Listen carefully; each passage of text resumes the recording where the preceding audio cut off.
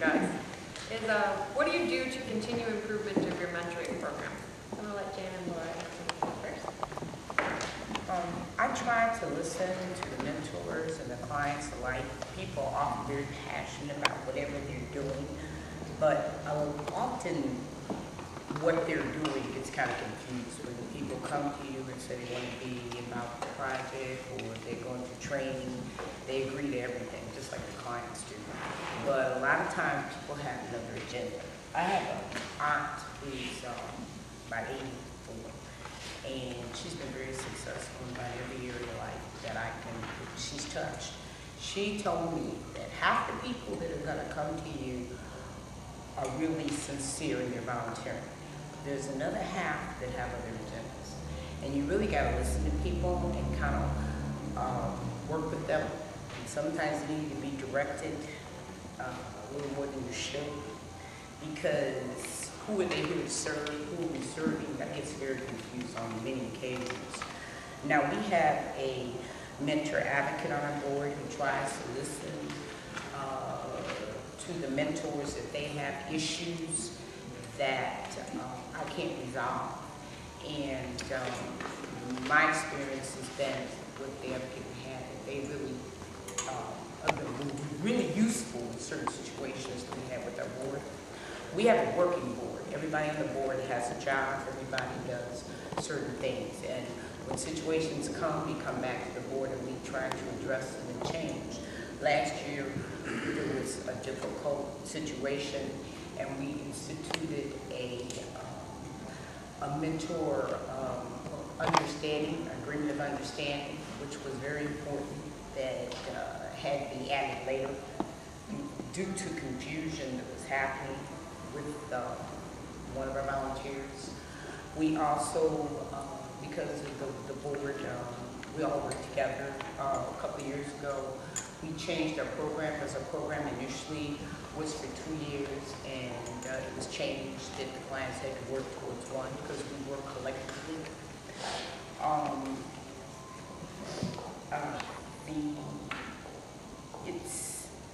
lost in the question again. But I think that I think it's because of the board works collectively to improve our program, and I think everybody listens to each other. I also want to commend you for your training program, which as a mentor, there's a mentor training program, and it's basically, it takes about 8 hours done on 2 consecutive days. No, not consecutive, well, like consecutive weekends or 5 days. Twice we met for 4 hours. And there's also a training manual, which is very thick. And I just thought it was done very professionally and in-depth about what is the nature of homelessness in America, what is the role of a mentor, what can we expect, and what do we expect of our clients, what can they do for themselves, and how we can encourage that. So we have that training program. Because with that organization, it's about the clients learning how to live independently on their own, and whatever tasks that they do. We have certain things that we require, but they have to set their own tasks, and we expect them to complete their own tasks or do adjustments. Set their own goals. Yeah, their goals, do their tasks. Turn it over to Monique. The first thing that I thought of in regards to just keeping that relationship with mentors is we definitely survey them a lot, and we have open discussions, because we want to keep them there. We want to keep them there as long as they want to be there. So if something isn't going right or something isn't fitting, we want to have that open dialogue, you know. And so we'll have definitely do beginning of the year surveys, mid-year surveys, and end of the year surveys. And we go back, and for each of the sites we have VPCs, which we call volunteer program coordinators. And they're like our leaders. And so we'll compile the data from the survey, and we'll meet with them at the summer, at the end of the summer, and then at the beginning of the fall, and say, these are the results. Yeah, we had 1 out of 75 volunteers that said they don't feel that the training is adequate. Okay, so that's sending off a signal, because yeah, we may have some other volunteers who are like, oh, it's wonderful, everything is heaven, but they may honestly feel like, well, that training isn't adequate. And so like this year, we had a specialist come in to talk about learning to work with kids who have disabilities. And these are any type of disabilities. And you would not believe at the end of the session, all of the volunteers had all of these questions. And so out of one person responding saying the training wasn't adequate, I don't know how to work with kids who are having issues. And so because we took that one grief, that one comment serious, we got a response from a lot of volunteers. And so we take it serious because our organization is ran 95% by volunteers. So if we lose even half of them, what are we going to do? Our kids lose that, that mentoring, and they lose that relationship they have with volunteers. So I think that's the biggest thing. And also, because our volunteers have been there for a long time, and the staff members have been there for a long time, again, it honestly is like a family. And so, sometimes families are dysfunctional. We have to pull things to the side, and we'll have a conversation, and we'll talk, and we'll readjust. But again, that open dialogue, constantly staying on top of surveying them, having those leaders in the area where you can say, look, what type of feedback are you getting from the volunteers? What do we need to change? What do we need to improve? Well, I see that Thomas, did you come back this year? Did you find out what was going on? And taking those things and actually applying them and staying on top of it so we can retain that. And then letting them know that their input is valuable. We don't just take things that you say lightly. If you say, it's difficult, I don't want to work with a first grader, I'd rather work with a ninth grader, and I'm a specialist in math, and guess what? Next week you're going to be with a ninth grader, and you're going to be the specialist in math, because we have some kids who need you. And so again, keeping that open communication, always making sure that you're including them in the process, because they want to be included, and they want to feel like you're making an investment. And so if you allow them to do that, you'll keep them, and you'll have people coming back year after year. And then you still have people who will leave after all that love and kissing and they'll leave, because things change. But in the end, I think making sure that they are part of the process and taking them seriously, and then also structure too. Oh my God. My first year at CYP, I was just like this free bird. I'm like, oh yes, we want you, and oh, we love it, and yes, oh, we'll put you wherever here. We need you here. It didn't work. I lost a lot of volunteers. And I learned coming back the next year, okay, they need structure, they need organization, they need specifics. If you tell them they're going to be paired with one child for the entire year, they need to be paired with one child for the entire year. Now, there comes a time where that person may be paired with 2 kids, you need to let them know. You're short volunteers, this year you might be paired with 2 years. Keeping them abreast and on top of everything, because they appreciate that, and they'll come back.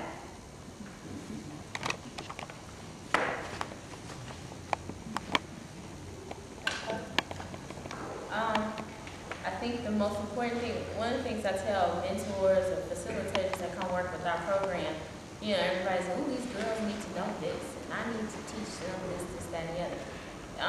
I think the most important thing is you have to be transparent, and you have to be willing to grow through the process just as much as you have the expectation for the young people to grow, to learn, and mature. And I think that's a commitment we all have to make, and we try and make it an organization. We're graduating our first class of 5th graders. We're graduating our first complete class of 8th graders who have been with us since 6th grade. They change and they grow every year. That means we can't be static and take the summers off. If we did this year, we have to up the ante the next year. When you're realistic about today's society and the kids, everything's immediate. There's immediate gratification. They're used to excitement right here and now. Everything changes. So that means our program has to change too. It doesn't mean that the core principles, the core life skills that we're teaching are the same life skills that we've been teaching for years. But in how we present it, how we think about what we engage into them, and how we take it to the next notch is important to make sure that we keep our kids, because that's my primary target audience. But then I have to think about the mentors. They want to do something new and different too. And providing them those opportunities to have that input to grow us. And the same thing with our partners, our business partners. Not only are we providing more dynamic or different programming for the kids that they're involved with, their mentors are invested, but how do we partner with them in ways that make sense to them and their bottom line. And that's something I learned from that National Mentoring Conference. How do I speak to businesses? What makes sense to them? Profit and dollars. And so, you know, how do I partner with them to say, you know what, we could be getting better press if we did X, Y, Z. You got us sitting here at this table, passing out these flyers, and these people are not paying attention to us. You're doing great things with us.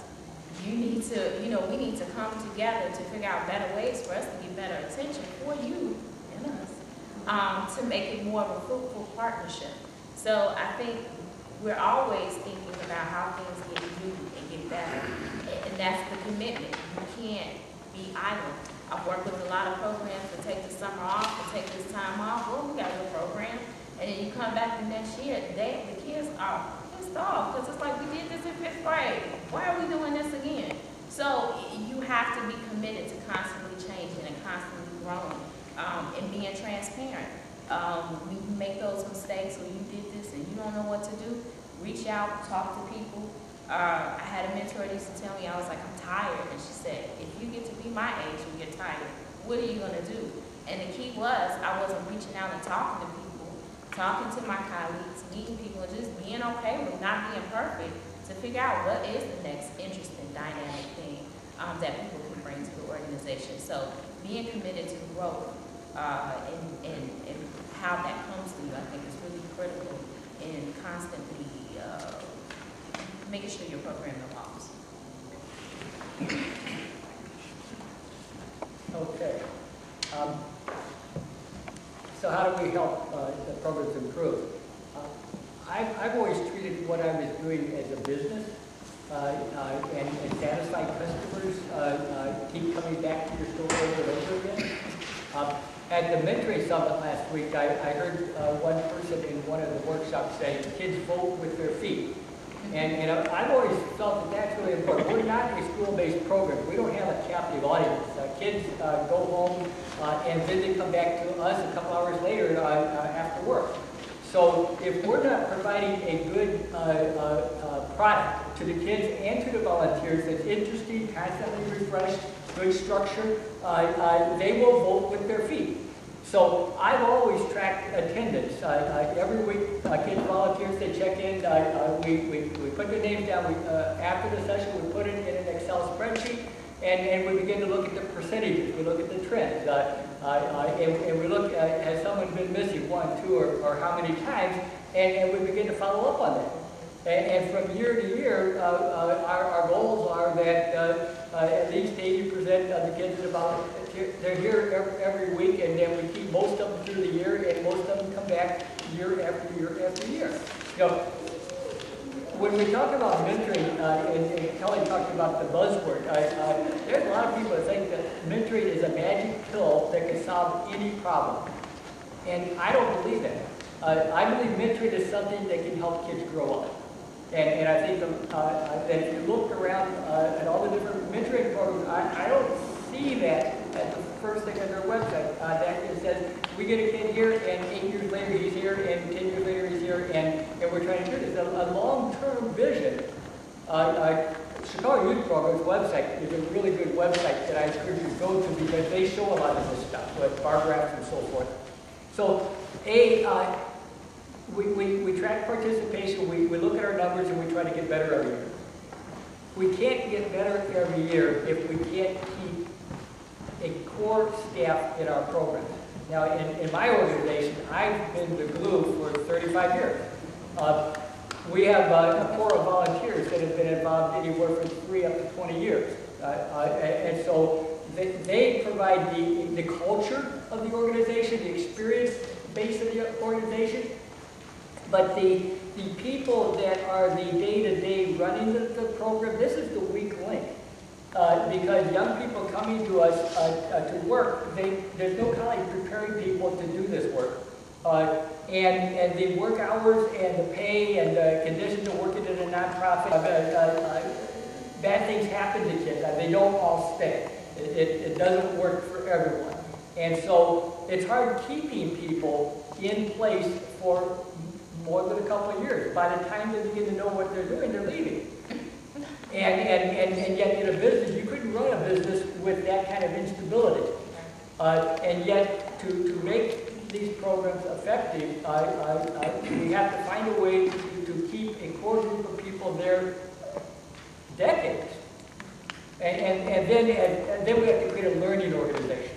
You know, through the Tutor Mentor Connection, we've got a database of close to 200 youth organizations in Chicago. We point to their websites. So any volunteer, any parent, anyone can look at the websites of other programs, and some of them do a really good job of showing what they do. They have their handbooks, they have their training manuals.